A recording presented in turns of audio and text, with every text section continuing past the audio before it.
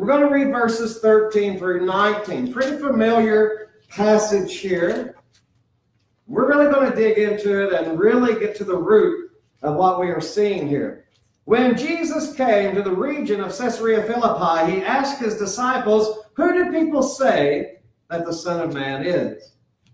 And they said, "Some say John the Baptist, others say Elijah, still others Jeremiah, or one of the prophets. But you," Jesus asked them, "who do you say that I am?" Simon Peter answered, "You are the Messiah, the Son of the living God." And Jesus responded, "Simon, son of Jonah, you are blessed, because flesh and blood did not reveal this to you, but my Father in heaven. And I say to you that you are Peter, and on this rock I will build my church, and the forces of Hades will not overpower it. I will give you the keys of the kingdom of heaven. And whatever you bind on earth is already bound in heaven, and whatever you loose on earth is already loosed in heaven." Let's go to our Lord in prayer.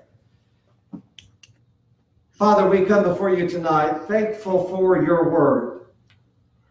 We would be so lost and so hopeless without it. But we thank you that you reveal yourself and your will for our lives through it, and that you teach us great doctrines and precepts within it by which our faith can rest upon. And I pray tonight, as we look at one of the great doctrines you have given us, that God, you would just stir our hearts to see not only the value of it, but the necessity of it, and the necessity of holding fast to it, especially in the days in which we live. So I just pray tonight, God, that you would take all of our hearts, beginning with mine, and that you would just work this truth within us, and that you would help us to be steadfast in holding fast the faith handed down once and for all to the saints. And we pray all of these things in Jesus' name and for his glory. Amen. Amen. Tonight we have a doctrinal sermon on what we call as Baptists soul competency. Soul, S-O-U-L, competency. I won't try to spell that one for you. I'll mess that up for sure. But we're talking about soul competency. And here's the thing. Whatever contributions Baptists have made to Christianity and to the world, whatever benefit we are to mankind, all of them take their root in this doctrine that we have never let go. And I pray we never will. This doctrine of soul competency. Nothing among us has blessed more men. Nothing among us has benefited the Christian cause more. Nothing among us has shone brighter or given us a more lasting legacy than this doctrine of soul competency. This doctrine is the reason why, friend. This is the reason why you freely enjoy the worship you have tonight. And quite frankly, it is a shame upon Christianity and our nation that these pews are not packed. And I don't say that because I want to see bigger numbers in the bulletin, although that'd be great. I don't say that for any of that nonsense. I say it because there are brothers and sisters in this world that would give anything to be able to come here as freely as we do tonight. And the reason that you and I can is because of this doctrine of soul competency. It is the reason we enjoy religious freedom. It's the reason nations around the world enjoy religious freedom. It is at the heart of our every invitation following a sermon, every baptism of a believer, all of our mission endeavors to take the gospel to the world. All of it has its stem right here in this doctrine. So what exactly is the doctrine of soul competency? Just let me spell it out to you, and then we'll take the rest of the night to understand it. Soul competency is the biblical truth that all persons have been given the God-given ability to seek God directly without coercion or interference from any earthly power, be it religious, secular, or otherwise. This means, in not so many words, you are made by God to deal with God directly. And you don't need the church to be a bridge for you to him, and you don't need the state to be a bridge for you to him. You don't need anything else on this earth. God has made you in such a way that he can communicate with you directly and you can communicate to him. So we're seeing here some very critical points with an aim to educate us regarding the biblical realities of this doctrine tonight, as well as its vigorous implementation in our lives and ministry in the church to the world. And I want to offer you the following to guide our way. First of all, we're going to look at the Word of God, because unless our doctrines come from God's lips, they come from the doctrines of demons and devils. And we want to see from God's Word the biblical meaning of soul competency. Then secondly, we're going to take that doctrine from our heads to our hearts and our hands, and we will consider the biblical manifestation of soul competency, to put our inward convictions to an outward practice. So may the Spirit lead us and help us in Christ now as we come first tonight to look at the biblical meaning of soul competency. Come back here to the word that we read tonight. We're just going to camp on this word this evening. What we read there is this: when Jesus came to the region of Caesarea Philippi, he asked his disciples, "Who do people say that the Son of Man is?" And they said, "Some say John the Baptist, others Elijah, and still others Jeremiah or one of the prophets. But you," he asked them, "who do you say that I am?" And Simon Peter answered, "You are the Messiah, the Son of the living God." And Jesus responded, "Simon, son of Jonah, you are blessed, because flesh and blood did not reveal this to you, but my Father in heaven." Within these verses, we find the age-old problem that people have had with Jesus Christ. Is he a prophet? Is he a good man? Is he a moral religious teacher? Or is he just a religious nut? Who is Jesus? Now you see here that some of the Jews have been trying to answer that. And basically all of them said, yeah, we pretty well think you're a prophet, which he is, but he's much more than that. And they're saying, some are saying you're Elijah, some are saying you're, John the Baptist, some are saying you're Jeremiah or one of the other prophets. And Jesus just breaks off that entire conversation and he says, "But you my disciples, you my apostles, who do you say that I am?" And Peter, the spokesman of the disciples, which sometimes worked out great for him and sometimes not so great, he steps up and he says, "You are the Messiah, the Son of the living God." Here's what Jesus had to say about that. "Simon, son of Jonah, you are blessed, because flesh and blood, nothing on earth revealed that to you, but my Father in heaven." You know, the Bible says in the book of Jeremiah, God says, "Is not my word like fire and like a sledgehammer that pulverizes rock?" And we read in the Bible that our hearts are made of stone. And we read in the Bible that we have no spiritual comprehension of God whatsoever on our own. But we see in the Bible also that God can make the heart of stone flesh, that God can pulverize that rock and bring meaning and understanding and life of who he is into it. That's what happened to Peter. Peter's confession and profession of Christ is held as a very personal and intimate matter between himself and God, as Jesus acknowledges, "Flesh and blood didn't reveal this to you." And I've got news. Flesh and blood never revealed this to anybody. You can't do it. We'd like to. Oh, I would like to. There are some people that I would just love to have the ability to open their hearts and show them this is Christ, the Messiah, the Son of the living God. But I can't do that, and neither can you. And this lays the groundwork for us to see that matters of religious conviction are private matters between God and individuals. Now be very careful there. I don't want anybody running out of here pulling a President Bush on me. The first Bush, he said that his faith was a private faith, so private that nobody hardly even knew about it. No, Pastor Milam is not saying that. What he is saying is that when you share the gospel with somebody, you must have entrenched in your mind that their response to it is a totally private decision and a choice between them and God. Not between you and them and God. Not between the church and them and God. Not between the state and them and God.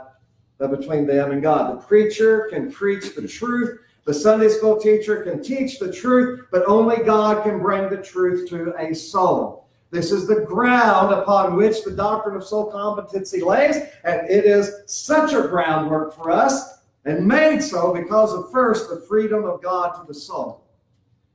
Careful attention needs to be paid to these words.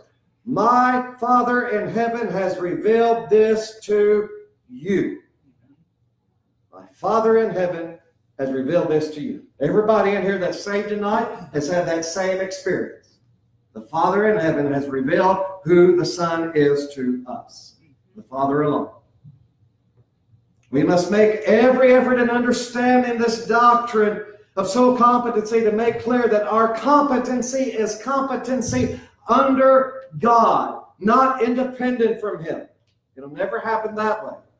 Lest a man's spirit be convicted, his conscience pierced by God's Holy Spirit, the revelation of God's Word, and person cannot come home to the human soul. God can accomplish this because He has so designed His human creatures so as to make us in His own image, and our life comes none other way than by the breath of life given to us by the Spirit of God. Now, I don't want to lose you on this point, so let me bring it to a head here. Because God has made you and ordained and designed the way He has when He made man, because of that structure that He has given us, He has given Himself the freedom to graciously communicate to our hearts directly, individually, and personally. He desires to do it, and He has designed us so that He can do it without interference from flesh and blood. The converse of this truth is found also in that the freedom of the soul to God. We've seen the freedom of God to the soul. Now we're seeing the freedom of the soul to God as through the gracious, personal, direct revelation of God. Peter, from the will of his own soul, could say, you are the Messiah, the Son of the living God. And your Bible should have an exclamation point at the end of that sentence. That's how Peter said it. He wasn't joking around. He wasn't timid about this. This was a full confession from his heart. You are the Messiah, the Son of the living God. The doctrine of soul competency holds that not only can God freely invest His revelation in us directly, but we can freely respond to His revelation directly without the aid or interference of any other mortal or human institution. The Pharisees did not teach Peter this. The other disciples did not teach Peter this. The Father in heaven taught Peter this. Soul competency declares that salvation is a matter strictly held between a man and his God. It is not one brought about through the church, supported by the state. It's not one that's going to be flung into heaven on the shirt sleeves of some parents' or grandparents' faith. You're not going to know the Father or go to heaven just because you're in America. You hear that every now and then, don't you? What's your religious beliefs? I'm a Christian. Have you believed in Jesus? No, I'm an American. I've heard that a time or two. Be careful with that line of thinking, because this comes only by the direct and alienable right of access to God Himself from the man himself. And this being the biblical case, do we not have a great cause for celebration? And it's something that we need to be reminded of. Don't get me wrong. I know what y'all are thinking. I know what y'all are thinking. You're sitting there thinking, man, I've spent all week at the water booth. Now I'm here in church. I'm ready to go home and put my feet up. Hey, I understand that. I get that. And I get everybody here just saying, yeah, Pastor, we get it. Yeah, everybody has to believe on their own. Sure, I understand that. But we need to celebrate this truth and remember it, because we have found that we need not a priest. We don't need a governor for salvation. We only need Christ. Amen. That's all anybody needs. Right. This is the undeniable biblical testimony, and it gives God great glory and our souls great hope to cherish and the truth to uphold. So let us go a bit further here and see how we ought to activate this truth in our lives, as I bring you now, secondly, to the biblical manifestation of soul competency. And I don't want to go too far here with big generalizations, but the church, historic and present, has been divided into two camps over this passage that I read to you tonight. One takes the terms of verses 13 through 17 as very primary and necessary, and the other takes the terms of verses 18 and 19 as primary and necessary. Let me explain that. Those words read, "And I also say to you that you are Peter, and on this rock I will build my church, and the forces of Hades will not overpower it. I will give you the keys of the kingdom of heaven, and whatever you bind on earth is already bound in heaven, and whatever you loose on earth is already loosed in heaven." Now, I know what I'm about to say might just be a total downer to some of us. Because sometimes when truth, even historic truth, is just laid out as it is, it just bums us out. And don't get me wrong, I would be the first to rejoice if Woodsfield had one church. That'd be great. If we just had one church and we all believed the same doctrine the same way, and the doctrine was true and it was right, and we joined in with the church of Bellsville, and we joined in with the Church of Columbus, and there was one church in these cities and one church everywhere, that would just be great. Let me tell you why that can't happen. It's because shortly following the death of the apostles, the church in that time took verses 18 through 19 to mean that Christ will always have a vicar on earth, a viceroy, what we call today the Pope, in the seat of Peter. There's a lot of problems. First of all, no, that's not what we're seeing here. Peter always spoke for the apostles. And the other times when he spoke, we don't build entire denominations off of what he said, but evidently we do here. And Jesus' response to him. And it might be shocking, but if you read their doctrines, and don't get me wrong, I'm not saying that the Catholics here in town believe this way. I know this might be mind-blowing, but I'm not naive enough to believe that all Baptists actually believe the Baptist Confession of Faith. We don't. Most of them have never even heard it or read it. And I'm sure that's true in other churches as well. But they said there is the seat of Peter. And the man on that seat, it's his faith that upholds the church. What that means is you are not saved by your faith.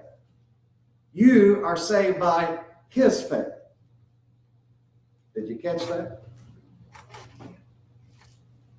It's not a matter of you necessarily believing. It's a matter of you doing 7 or 8 works that brings you sort of under the faith of that man. There's the vicar of Peter, the vicar of Christ on earth.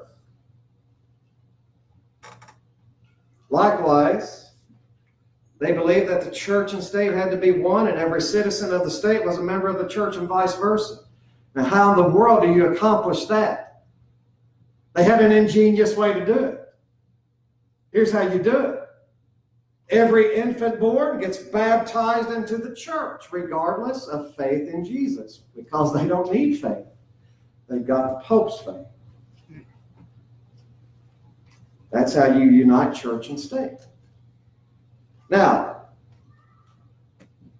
this continued, and the church of those days continued to dive deeper and deeper in corruption until a few souls rose up to question it.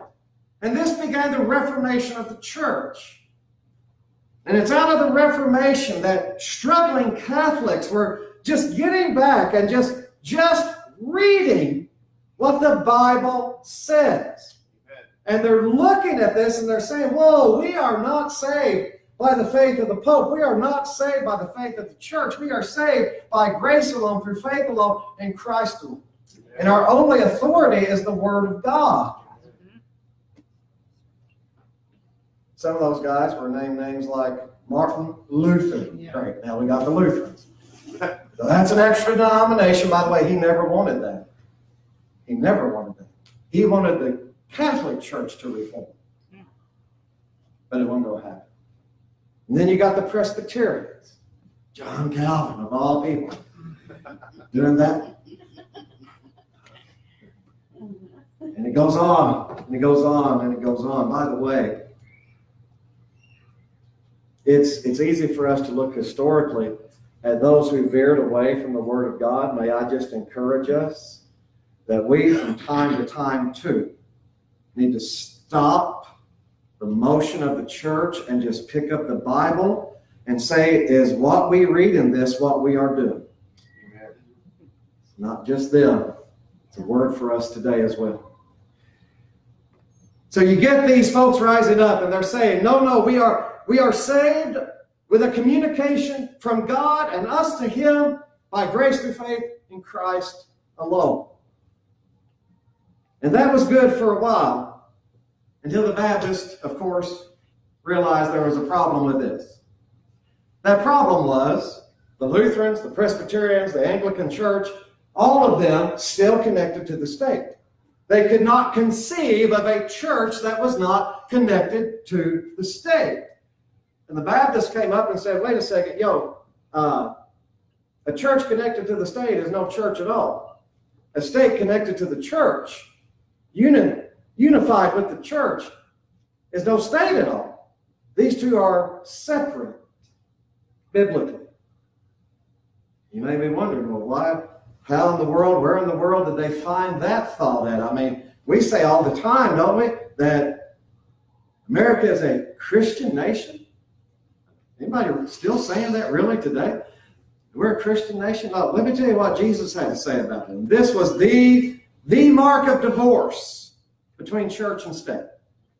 Render unto Caesar that which is Caesar's, and unto God that which is God's. Amen. Jesus was very clear. In my covenant, there are no national saved countries. There's individuals that are saved, but no countries. Give to Caesar what is Caesar's, give to God what is God's. They are two separate entities. So that was our problem with it. Of course, you knew we would have some issue with it. And we rose up and we said, look, every soul is competent to stand before God on its own. And so we came forth holding this doctrine as the chief doctrine of all. And we see the manifestation of that start to occur in society. The doctrine of soul competency upholds the truth that Christ alone is Lord of the man's conscience, and therefore no elements of society, especially the state, should be joined to the church. As I shared with you, Jesus once and for all made that divorce clear. He made clear that nations can't be Christians, but individuals can. Souls can.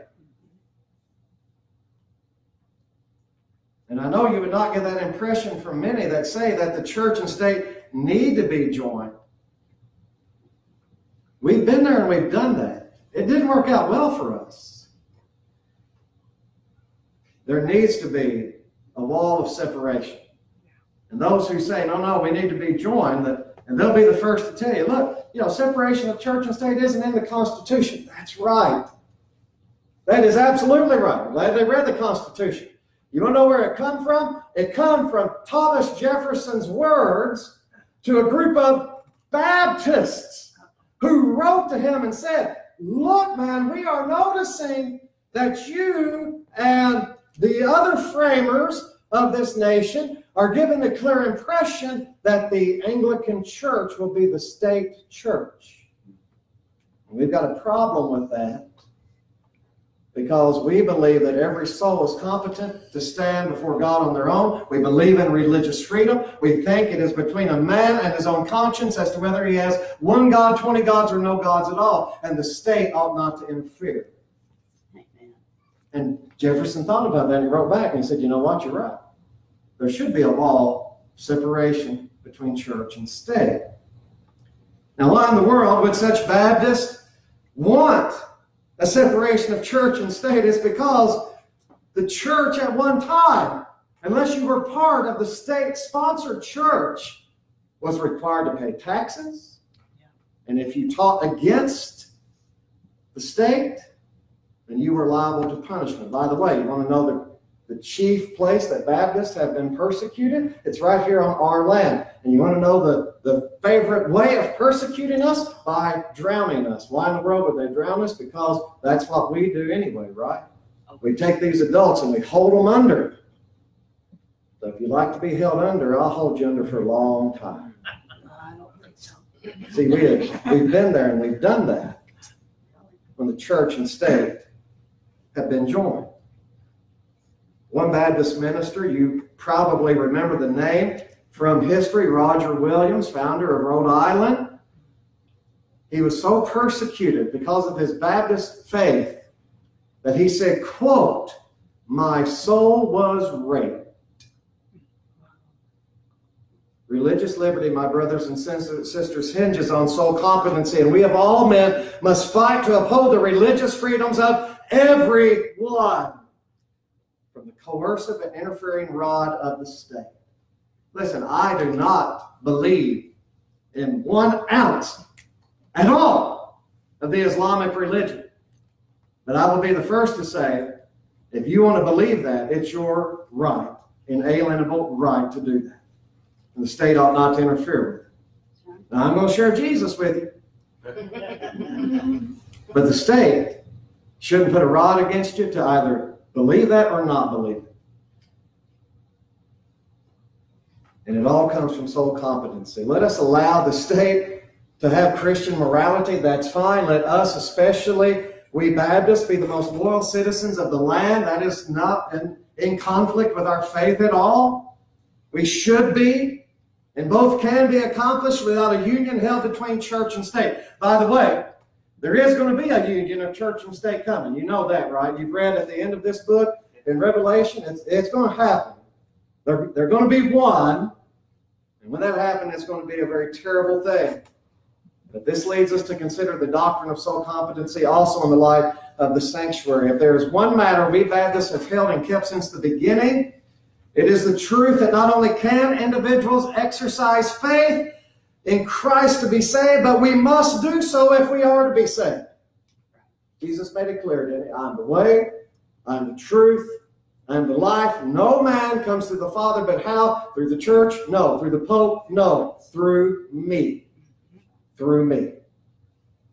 This is why we call men during invitations to come to Christ. This is part of the reason why we hold to believers' baptism only.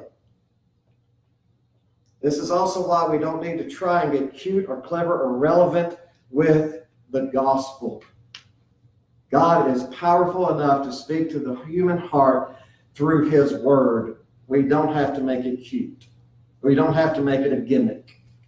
We just have to share it honestly. And God will do that work that only he can do, to convict men of their sins and to grant them repentance and faith to believe and to have eternal life. So let us be obedient and let Christ build his church. And this leads us lastly to see soul competency from its impact in sinners. Peter was a man just like all men. He was bound in sin, guilty before God, and desperately needed the salvation that comes from Christ. And he found that salvation not from being a naturally born Jew, not in statistics, not even in good sentiments or works, but in a still small voice that told him, "This is my beloved Son, in whom I am well pleased." Soul competency is the role that the Spirit travels to our hearts, that our hearts might travel to the feet of Christ personally, intimately, and directly for salvation. May that be accomplished from the Spirit to every heart, to the glory of Christ's name. Herschel Hobbs once told the story about Billy Graham preaching a good sermon on soul competency to a civic club some years ago. And Hobbs remarked at how many men who were members of churches in that civic club came up to Billy after the service and said, "I have been in the church all my life, and I have never heard that." Can you imagine? They had never heard. There is hope for you directly through God. You can talk to God. You can put faith in God and you will be saved. They had never heard it. They'd been in churches all their lives.